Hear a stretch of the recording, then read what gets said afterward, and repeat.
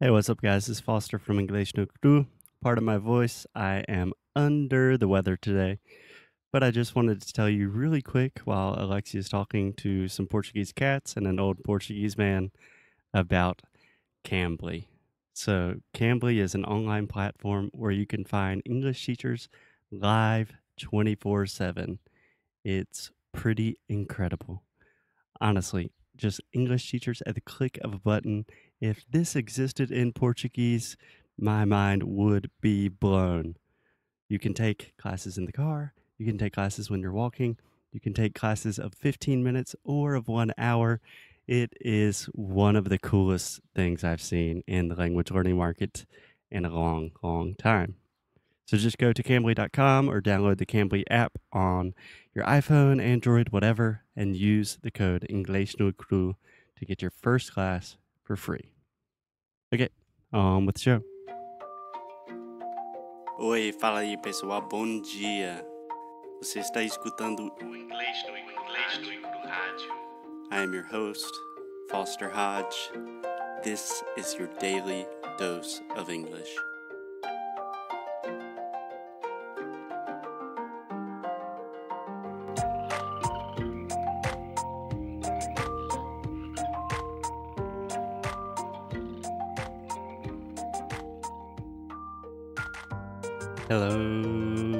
Hello, Alexia. How are you doing?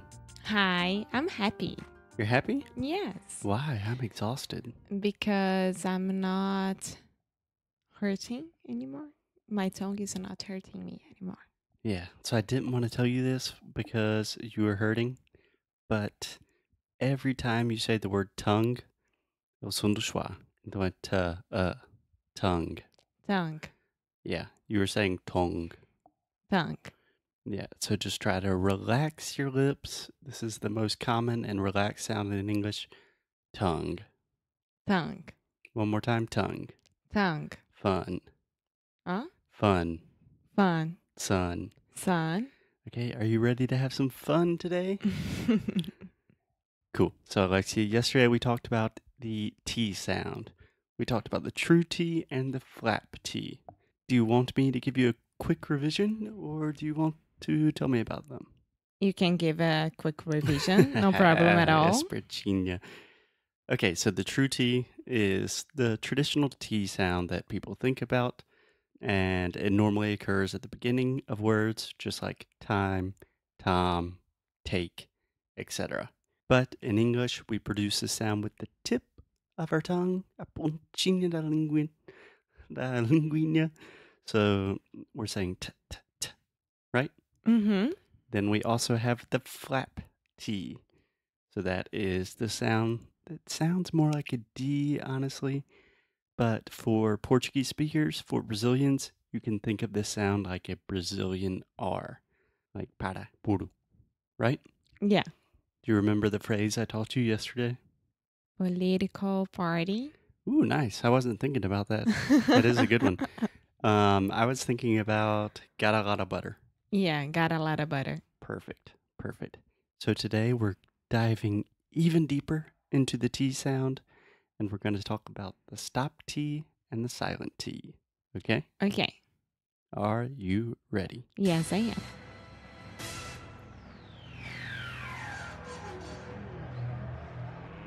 Let's get ready to rumble!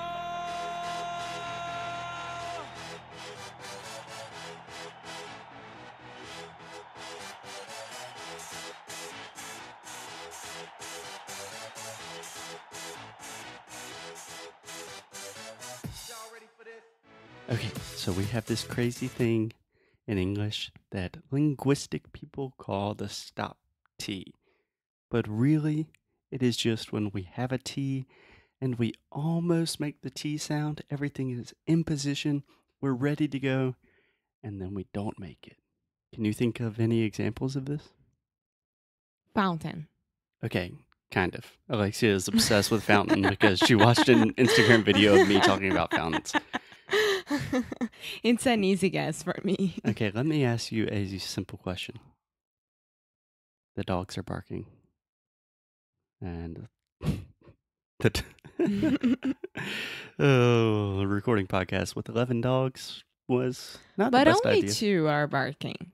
Yeah. Moy and Bohemia, so I think it's fine, and our listeners are just going to have to deal with it because if you don't like dogs, this is the wrong podcast for you. Okay, so Alexia, let me ask you a really simple question. You ready? yeah. What? Yeah. What? Do you understand? What? Yeah. So it's a silent T. Yeah.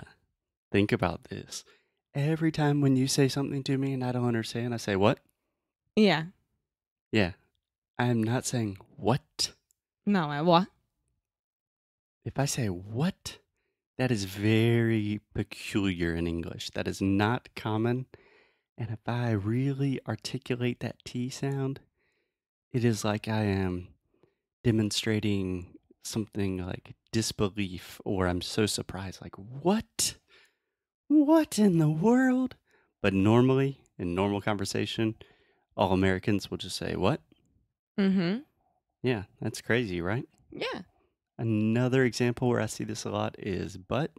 Yeah, but you have to Use- explain mhm. if it's but or but. Yeah, we're not talking about bundes here. Alexia. What? If people say but, is Okay. but. Yeah. So I'm just trying to avoid yesterday. We were trying to talk about teas and we ended up talking about farting. Today It I'm was trying your to talk about fault. teas and immediately Alexia goes But back to it's the butt. important. Imagine people saying but every time that they want to say but. Okay, so you can say but, like for mais, with a T, but it completely depends on the context. So normally when I see the silent T with but, it's like, but what are you talking about? You know, like mais, kikis, you know, but what are we doing right now? And that's where the silent T comes on. But if I'm saying, for example, when you are studying English, you really need to focus on pronunciation, but you also need to focus on listening. In that case, I am articulating the T and it's a true T. Okay? But what's the difference? Just the way that you're talking and the message Just that you want to. stress and intonation. If Normally, you want to sound more formal or informal. no.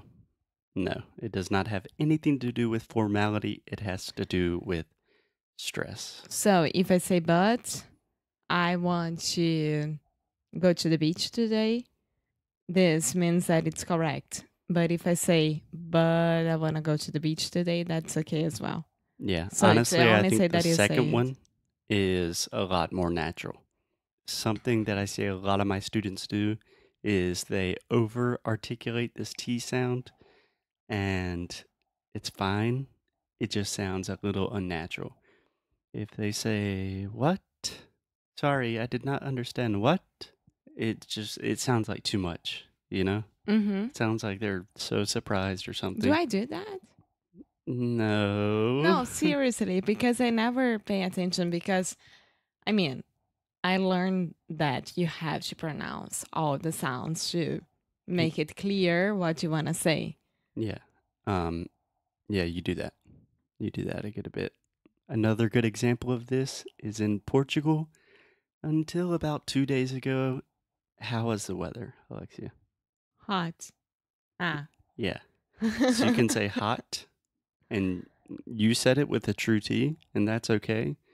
But for example, It was really hot. last time I talked to my mom, she's like, how's the weather? You know, my mom don't know what to talk about. Oh, honey, how's the weather? It's so hot. Yeah. It's so hot here, right? Yeah.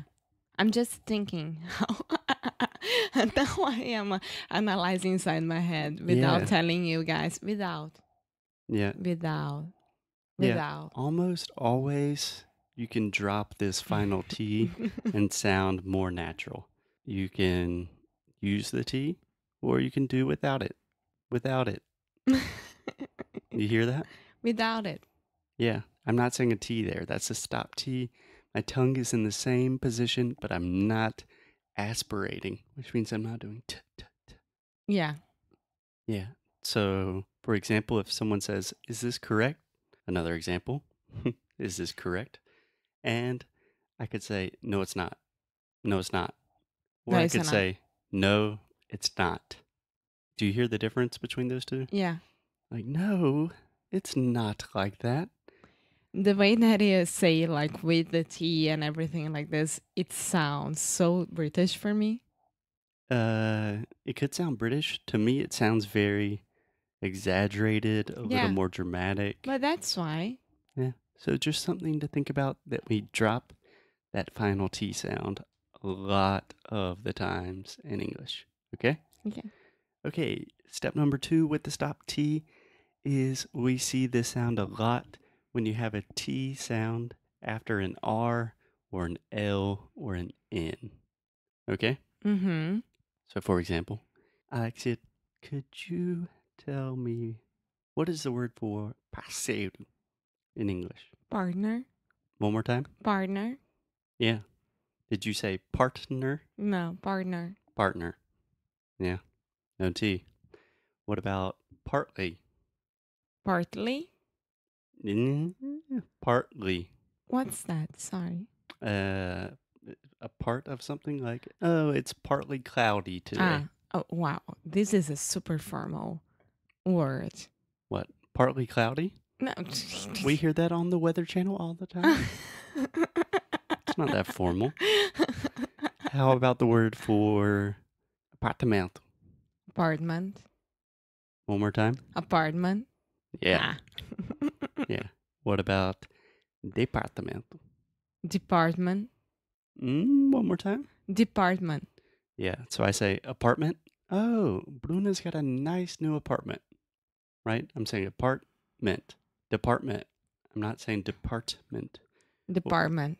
Yeah, I need to go to the, I don't know, interior design department. That sounds so strange. Yeah. Department. Yeah, this is a really difficult sound for people because they're just so used to producing that T sound and it sounds like you're stopping something. But for native English speakers, it comes so naturally.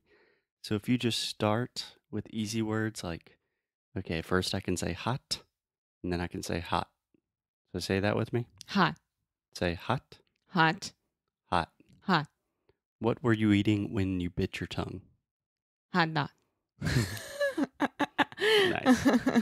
So we also see this in some words with sports, like basketball. Basketball. Yeah. I want to ask João Marcos, our friend who loves basketball, who has been on the podcast. Most Brazilians will say, I love basketball. Yeah. That sounds ridiculous. Basketball. Até porque a gente fala basquete. We have this. So, basketball. Yeah. So when I was in university, I played a lot of racquetball. Did you? Mm-hmm. Racquetball is what again? I don't know if you have it in Brazil. You probably do. You're like in an indoor court, and it's kind of like tennis, and you just smack a ball against a wall. Yeah, with another person next to you. And I'm so afraid of that. Oh, it's really fun.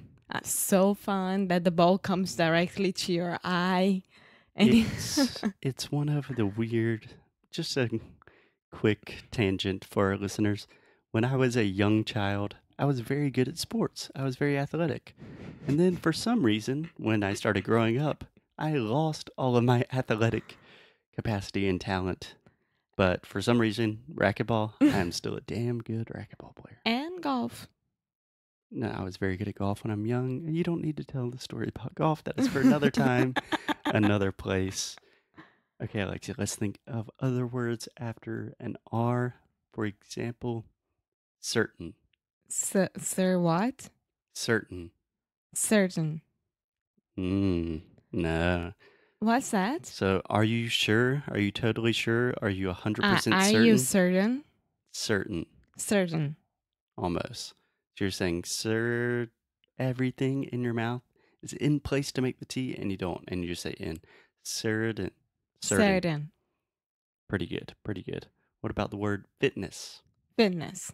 Yeah, I'm not saying fitness. Eu sou muito fit.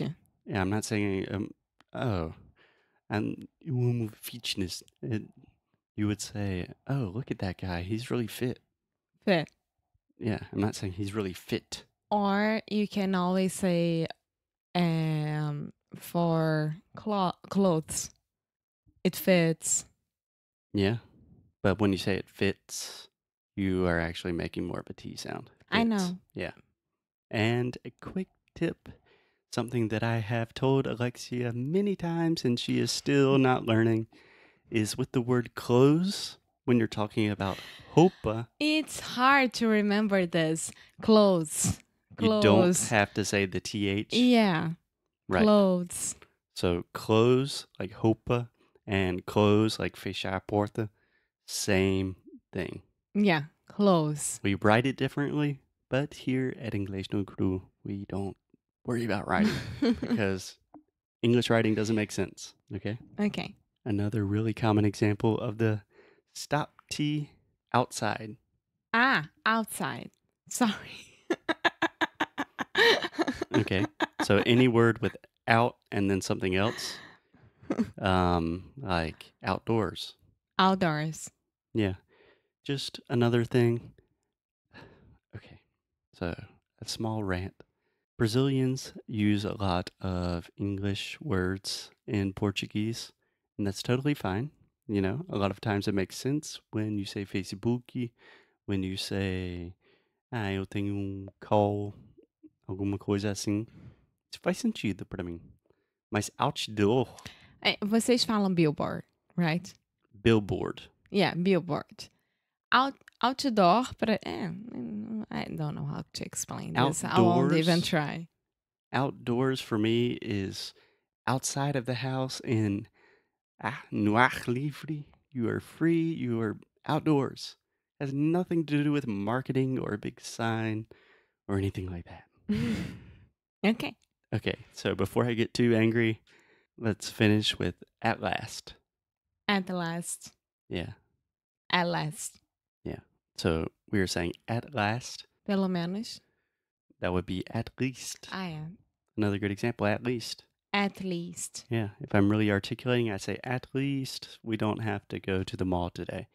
But normally I say, at least we don't have to go to the mall today. At least. Yeah. Yes, we just eat that sound, right? Okay. Right. Does that make sense to you? Yes. Do you feel more comfortable with the stop T? I have to practice a lot. Now, everything that I'm thinking if I had to pronounce the T or not. Yeah. Yeah. Right now, I just said not. Right. So a lot of these new sounds, or these are things that most people don't teach phonetics. So when you learn something like, oh, every time I'm saying what, and that sounds really weird for Americans, most of my students have this mental crisis, like this panic attack, and they're thinking about it all the time. But you don't need to do that. You just need to train a lot and say, what? What? It's hot. No, it's not. Outside. Mm-hmm. Yeah. Okay. So don't freak out. Just train and sign up for Sound School on September 12th. Sure. That is it, my friends. We will see you tomorrow. Bye. Hey guys, if you are still listening to the show, first, congratulations. That means that you are serious about improving your English. And if you're really serious and dedicated about your English, then you need to check out our completely new version of Sound School. It is a totally personalized pronunciation and speaking course that we have literally been working on for years. We are opening up the course on September 12th, and there are only 50 spots available because we work with everyone personally. If you like this show, Sound School will be perfect for you. É exatamente isso que o Foster falou. Vamos abrir as inscrições para o nosso curso Sound School no dia 12 de setembro e é para quem quer levar a sério a pronúncia e o speaking. Mas como as vagas são limitadas, tem que correr. A gente trabalha com cada aluno pessoalmente e isso demanda muito da nossa atenção, tempo, dedicação, enfim. E é claro que a gente quer que vocês tenham a melhor experiência possível. É só entrar no nosso site www.inglesjunecru.com e se inscrever tanto para receber as novidades quanto para saber mais sobre o curso e não perder essa super chance de fazer parte da família Inglês Junecru. Espero te ver por lá. And as always, keep up the good fight and lose well.